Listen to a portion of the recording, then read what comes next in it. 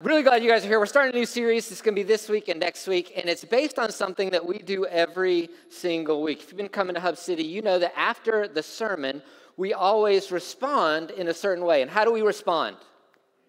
Communion, right? We take a piece of bread and we dip it in the juice, and we remember what Jesus has done for us. Well, a little while ago, I was listening to one of my digital and print mentors, John Mark Comer, give a lecture on communion, and some lights went on for me. It was fascinating what he was sharing about communion, and I want to take his outline and some of his content and share it with you. There are certain times that I learn something, and I'm like, oh, this is cool. There are other times I learn something, and I'm like, I can't wait to share it with our Hub City Church family. This is one of those times, because I think what we're going to discover is that in this act of communion, we get a microcosm of what our lives should be like in Jesus, how we should relate to one another, how we should relate to God. Like our entire theology is wrapped up in this little microcosm of communion. And so I want us to talk about that. And what I discovered is that my understanding, and probably your understanding of communion, is sort of partial. Like we only know a part of it. And there's so much more to this sacrament that we need to talk about. The communion, it really is a sacrament. I read this definition for a sacrament that I loved. I wanted to share with you guys. It's a thing of mysterious and sacred significance.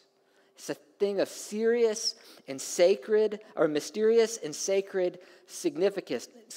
And yes, it's a part of our worship, but for many of us, this thing that we do every week, it has deep meaning, right? Like it's something that matters to us. We miss it when we don't do it, because this holy moment that we set aside to remember the tangible and tactile way that Jesus gave his life for us and what he's done. But so much of our understanding of this, I think, is limited. So for the next 2 weeks, what we're going to do is we're going to kind of examine communion, because there's more to communion than just communion.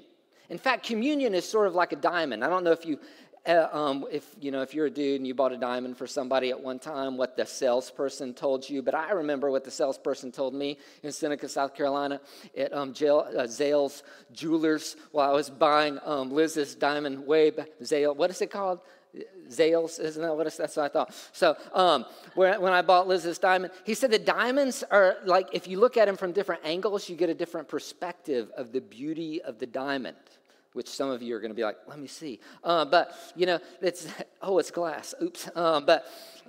But that's kind of what communion is. When we look at it from these different angles, we can get a different insight into its beauty and a different understanding of what this mysterious and sacred sacrament is all about. And so what we're going to do is we're going to look at communion from the 5 different names that it's called in the New Testament. I don't know if you realize that or not, but communion is called 5 different things throughout the New Testament. And here's what those names are. I skipped this one. You can go on to the next one. It's communion, the breaking of bread, the Eucharist, the agape or love feast. That one should be fun, sounds a little inappropriate. But and then the Lord's Supper. When you look through the New Testament, you see that this thing that we call communion is called by these 5 different names. And each of these names allows us to see this sacrament from a different angle and can give us a greater appreciation and understanding of what it is that we do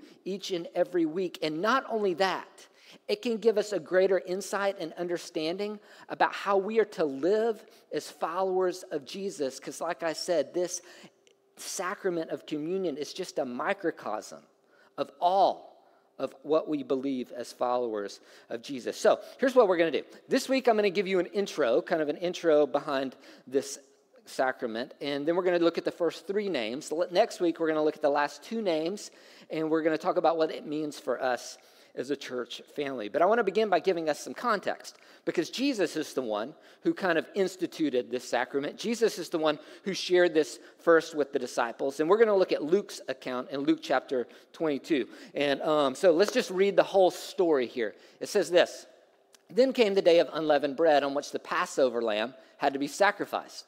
Jesus sent Peter and John, saying, "Go and make preparations for us to eat the Passover." "Where do you want us to prepare for it?" they asked. He goes on. He replied, as you enter the city, a man carrying a jar of water. I love the instructions Jesus gives sometimes. I mean, basically he tells them to stalk this guy. But as you enter the city, a man carrying a jar of water will meet you. Follow him to the house that he enters and say to the owner of the house, the teacher asks, where is the guest room where I may eat the Passover with my disciples? He will show you a large room upstairs, all furnished. Make preparations there. Just these great detailed instructions. But would you want to be Peter and John and risk this? Probably not. But they do what they say, and it goes on. So they left and found things just as Jesus had told them. So they prepared the Passover.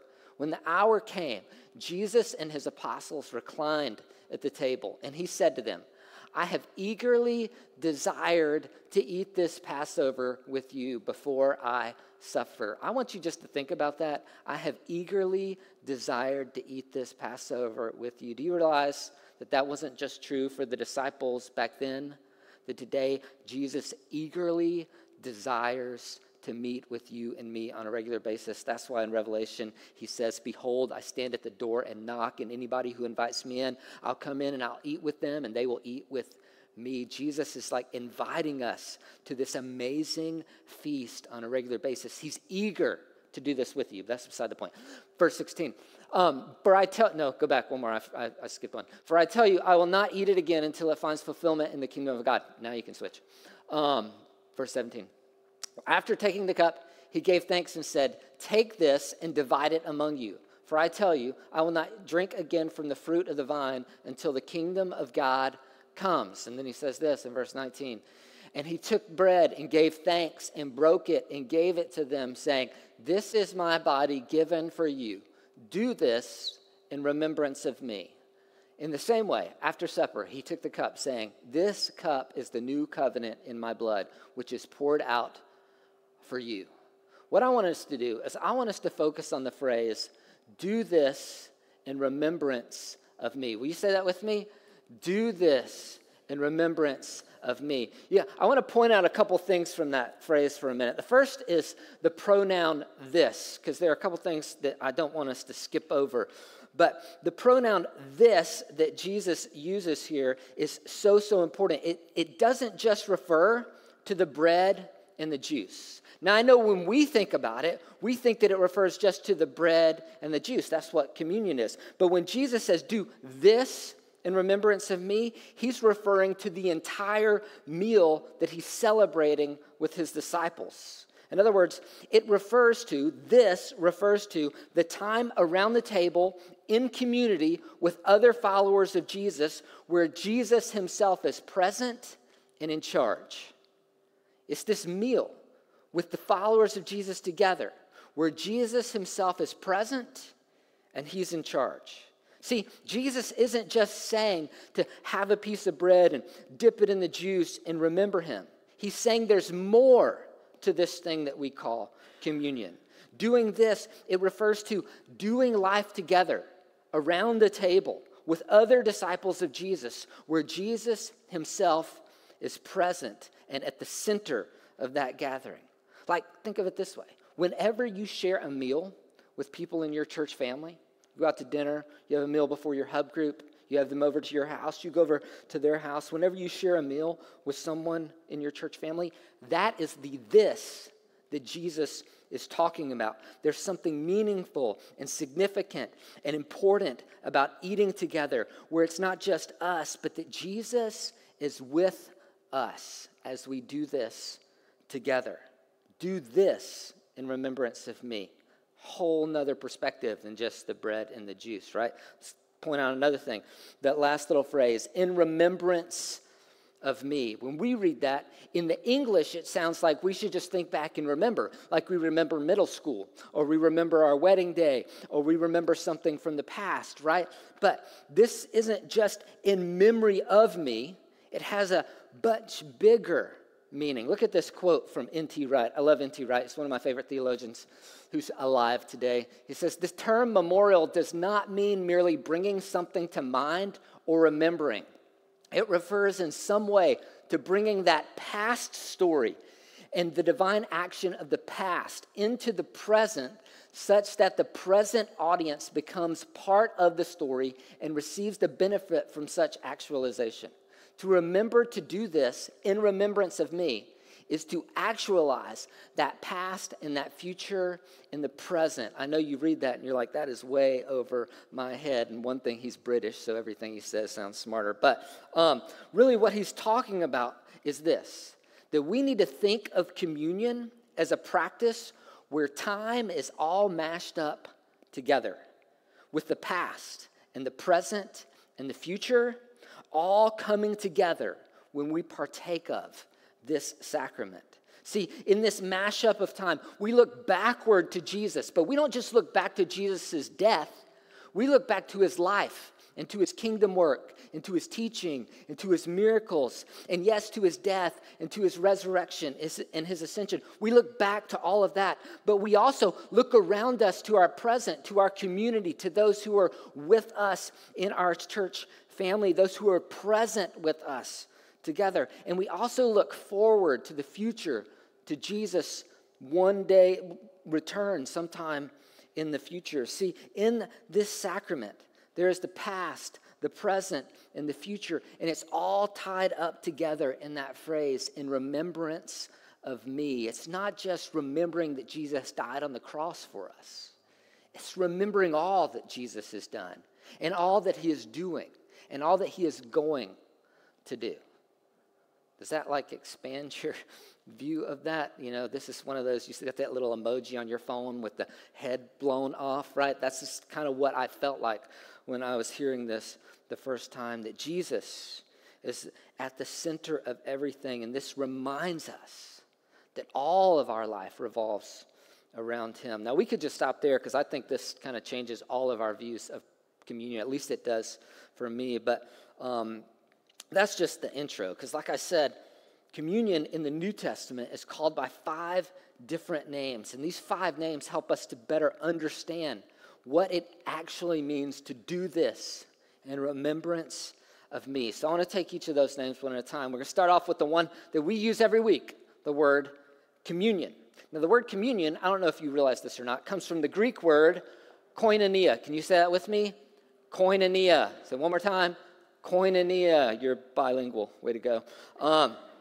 But it's translated in different ways in the New Testament. It's translated as communion or community or fellowship or participation or sharing in. This word's all throughout the New Testament in those translations. Paul uses it in 1 Corinthians 10 in this way. Look at what he says. It's not the cup of thanksgiving for which we give thanks, a participation or a koinonia in the blood of Christ. And it's not the bread that we break, a participation or a koinonia in the body of Christ. You could shift out the word participation and put in communion, like communion in the blood of Christ or communion in the body of Christ. Or you could take out the word participation and put in sharing in the blood of Christ or sharing in the body of Christ. It's this sharing that we have together. There's something together. There's something communal about this event or this sacrament that we practice every week. Paul uses this imagery, I think, intentionally to remind us that we as individuals are a part of a whole body of Christ, that we are not our own, but we are a part of a body. That's why we have one loaf, right? We have this one loaf, and we share it to remind us that we are a part of one body. I don't know if you realize this or not, but we purchase one loaf and split that up for everybody as we share communion, because even though we are individual parts, we are a part of one whole body. And so from this first name of communion, we remember that we are to commune, right? We are to commune. We are to be in fellowship with. We are to participate with. We are to share life with Jesus, but also one another. There's a vertical part to this, but there's also a horizontal part to this. that we commune with Jesus. We commune with our church family. A lot of times when we share communion, we think it's all about just us and Jesus, which is such an American way of thinking. We think that so often. It is my faith, it is my salvation, it is my church. It's this individual focus. But in communion, it's not just about communing with Jesus. It's about communing with one another, where Jesus is present and at the center. Think about that. Think about when you get together with your friends from your church family for a meal. Jesus is present and should be at the center there as you commune with one another. You're communing with them and with Jesus. It's this amazing picture that Paul paints for us. See, communion reminds us that we are not only to enjoy the company of Jesus and remember Jesus and his past and his present and his future, but that we are to enjoy the company of one another, which is a challenge at times, right? Because you know one another. But it's this reminder that we are a part of one body. We are a part of one body. So that's the first name, communion. We commune with one another. We commune with Jesus. Look at the second name. It is the breaking of bread. The breaking of bread. This isn't a name that we hear much anymore. We don't usually talk about the breaking of bread, but it's all over the New Testament. In fact, it's Luke's favorite name for this sacrament. Let me show you just a few examples. In Luke 22, he says, "And he took bread and gave thanks and broke it and gave it to them." In the book of Acts, it says this, "They devoted themselves to the apostles' teaching and to the fellowship," that's the word koinonia, by the way, "and to the breaking of bread and to prayer." One more verse. It says, "On the first day of the week, we came together to break bread." Now, some of you may be wondering as you read these verses, is Luke writing about communion, or is he writing about a meal that these people are sharing together? And the answer is yes. Because in the first century, in the early church, there was no separation between communion like we practice it and the meals that they had together. In fact, their worship gatherings all happened in people's homes. And they would just gather around in some rich guy's backyard and have a big cookout. And that was the meal that they were sharing together. They were breaking bread together. There was zero difference at that time between the two. We separate the two, but they didn't do that in the early church. But I love this imagery of breaking of bread, because in the first century, I sanitized my hands before I came up here, by the way. In the first century, you didn't have a bread knife. You know, if you're like me and you shop at Lidl, I love the little bread cutter thing. You put your bread in the little machine and it slices it for you. They didn't have that in their Lidls. They also did not have knives where they sliced their bread. Do you know how they dispersed bread among people at the table? They did not spit on their hands, Gary. They would just break it. They'd break off a part, and then they pass it to the person next to you. They were not as concerned with germs as we are today. But they would just break off a piece, and then they would pass it to the person next to them. And they would break off a piece, and they would pass it to the person next to them. They would take this one loaf, and from this one loaf, everyone would be fed. It was this amazing picture, not just of unity, though. This imagery reminds us that in the same way that the bread is broken, that Jesus was broken, that Jesus was torn apart on the cross for us, and that Jesus was handed to you and me so that we could receive the gift of life. See, the breaking of bread reminds us that true life comes from Jesus, specifically from Jesus' sacrifice for us. He sacrificed his life for us so that we could have eternal life. And eternal life in the New Testament, we're going to talk about this in a couple months. Eternal life in the New Testament isn't just life forever, it's life in the full now. It's life in the full, in the here and now. And Jesus sacrificed his life so that we could have life now. Jesus was broken for us. See, in the breaking of bread, we remember that all of our life ultimately comes through Jesus' death on the cross. And we are dependent on him for our life. Just as we are dependent on food to survive and to live, we are dependent on Jesus for all of our life. But it's not just a reminder that Jesus was broken for us. See, it's also a reminder that we as his followers should live lives of sacrifice and service for one another. See, we forget that a lot of times. But Jesus lived that way so that we would follow his example. And so that we're not just here to be beneficiaries of Jesus' sacrifice, but no, we are to be ones who follow his example and willingly sacrifice and serve one another, lay down ourselves for one another, allow ourselves to be broken for other people. See, the breaking of bread reminds us that we, as Jesus poured out his life for us, we should be pouring out our lives for one another. This is why serving your church family in one way or another is so important. It's an opportunity for you to model what Jesus did for us on the cross. It's this amazing image that we have here in the breaking of the bread. Last name that we're going to look at, which interestingly, the last name we're going to look at today is the most commonly used word for communion all over the world today. We don't use this word, but it's the word Eucharist. Y'all have heard that word before, especially if you grew up in a high church setting. Maybe you've used that word. It comes from the Greek word Eucharisto. That sounds kind of fancy, doesn't it? You know? Yeah, say it with me. Eucharisto. Don't you? I mean, you know 2 words in a foreign language. Man, you're way more advanced than most other Americans. But it comes from the Greek word Eucharisto, and it actually means Thanksgiving or the Thanksgiving meal.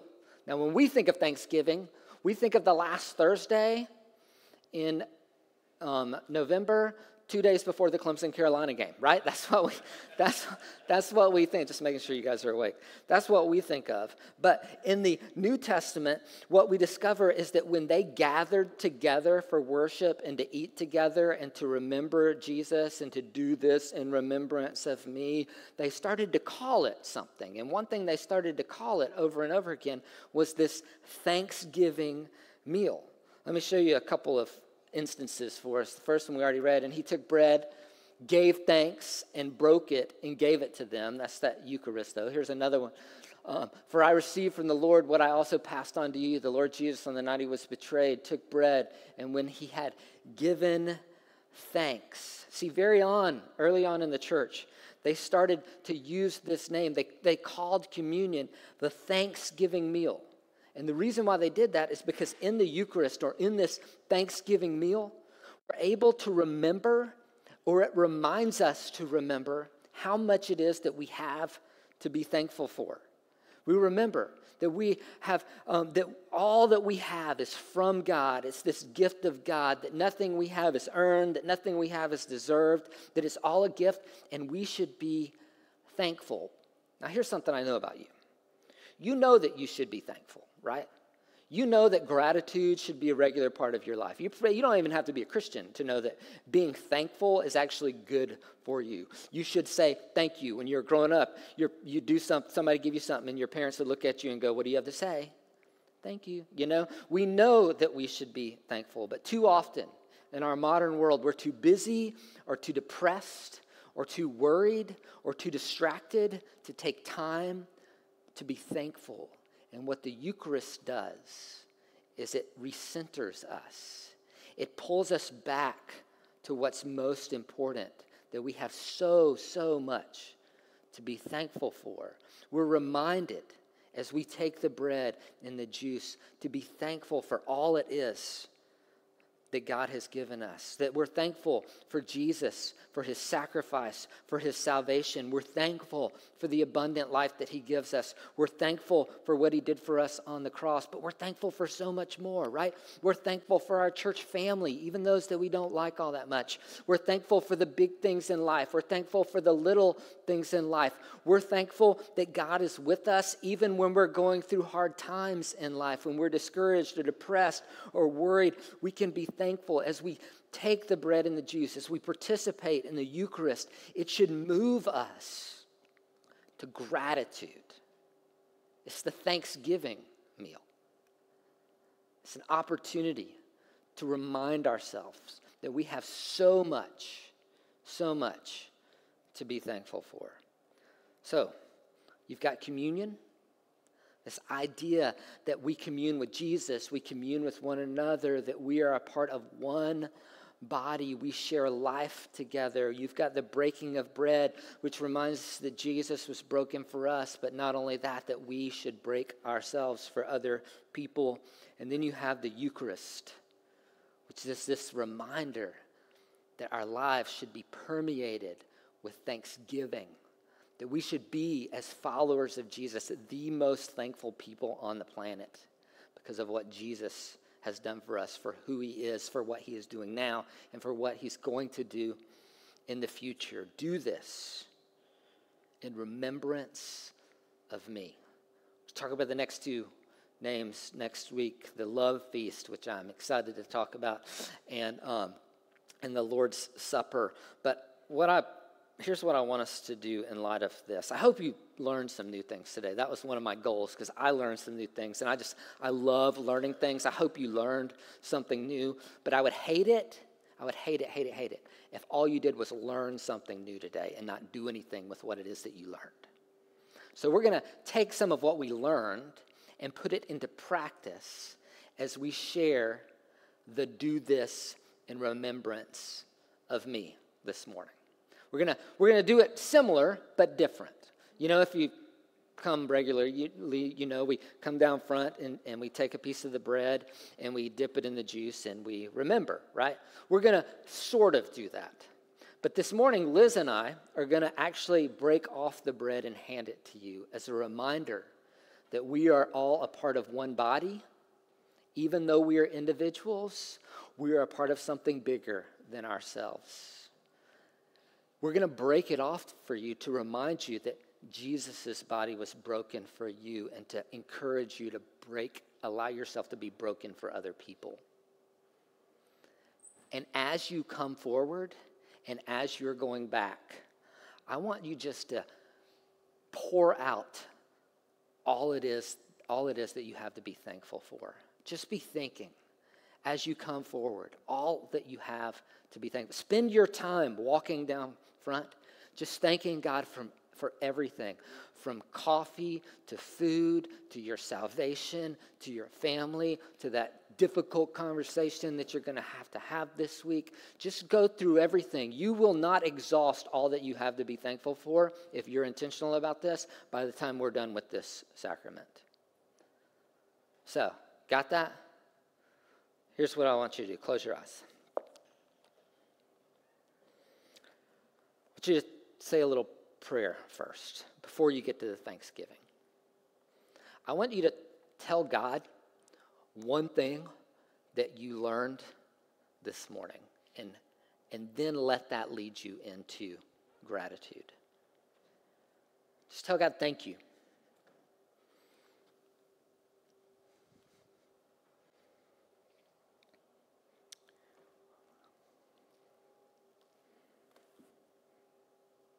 God, I'm grateful for the opportunity to talk about this sacrament, this mysterious and sacred thing that we do every week that is so much richer than I realized.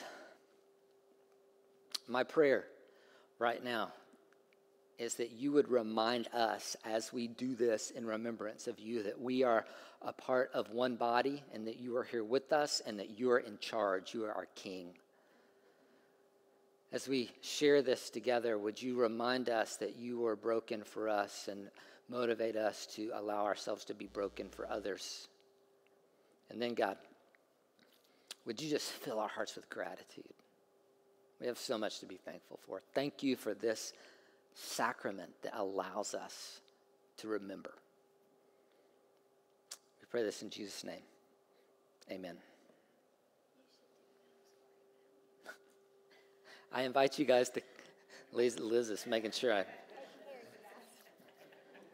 done it a few times, If it was the first century, they wouldn't do that, But it's funny that we can laugh because next week we're going to learn that communion was not this solemn, sacred thing in the early church.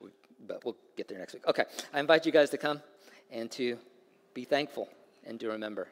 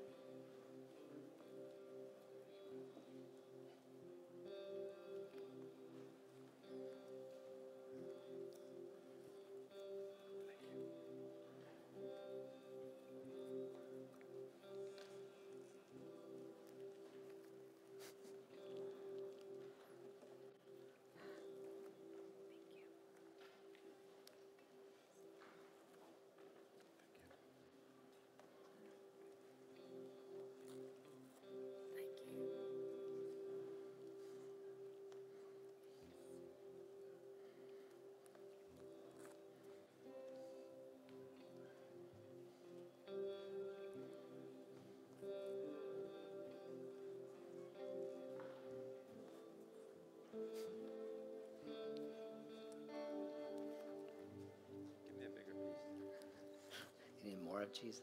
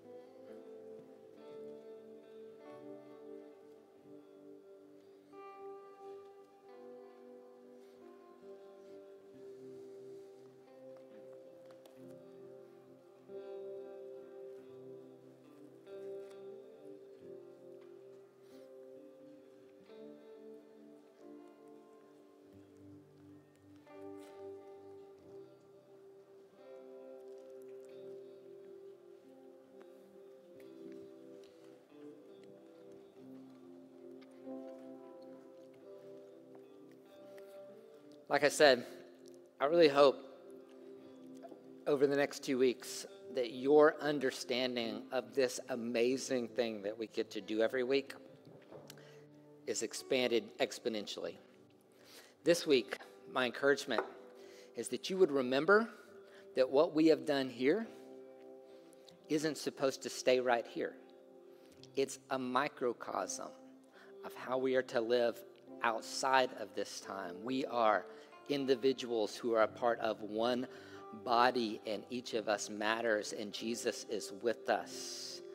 That we have so much to be thankful for, and that we, because Jesus has been broken for us, should intentionally look for ways to allow ourselves to be broken for those who are in our lives. Do this in remembrance of me, Jesus said.